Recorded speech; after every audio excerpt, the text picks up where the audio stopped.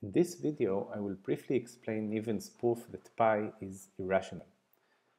First, we assume by way of contradiction that pi is rational, meaning that it's a ratio of two integers a and b. Then, given this assumption, it's straightforward to show that for any integer n, the following specific integral is just some integer times n factorial. You will have to do it yourself. I will not go into all the details. You can start with small n and just open it up, or for any n, just do the first couple of steps of integration by parts. But I will say in a word what's going on. So we will do more and more integration by parts, each time assuming this is a derivative of a function, which means sine will become cosine and sine again, and we will have more and more derivatives of the left side. If you look at x to the n and pi minus x to the n, each time we substitute the boundaries, they will give vanishing terms. So we will get non-vanishing terms only after we do more than n derivatives and manage by more and more derivatives to get rid either of this or that term. But this means we will have taken out n times n minus 1 times n minus 2 all the way to 1, so we will have n factorial outside. And when we substitute 0 or pi, the sine or cosine will always give us just 0 or 1.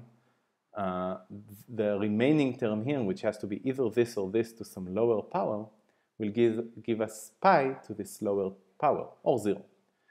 Pi to the power n or less multiplied by the denominator to the power n is going to be an integer. So we will have many terms, each with n factorial times an integer, so it's going to be an integer times n factorial. Note that we don't know if this integer, this is just algebra, we don't know if this integer is positive, negative, or 0. Again, do it yourself, but let's move on. This actually cannot be true. So it looks like a harmless equation, but it actually leads to a contradiction. So the function on the left that we are integrating from 0 to pi is always positive, as can be easily seen. Meaning that this integral is positive, so this means that the right-hand side has to be positive and actually bigger than n factorial. And we're going to get into trouble at high n. Why? So if it's bigger than n factorial. On the other hand, look at this function, you can see that it's always limited by this expression because you have this b to the n, x is always smaller than pi, and pi minus x is always smaller than pi, and the range is pi. This is why it's true, and sine is between 0 and 1.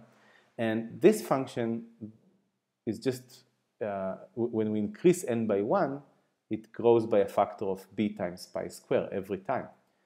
And the expression has to be smaller than it.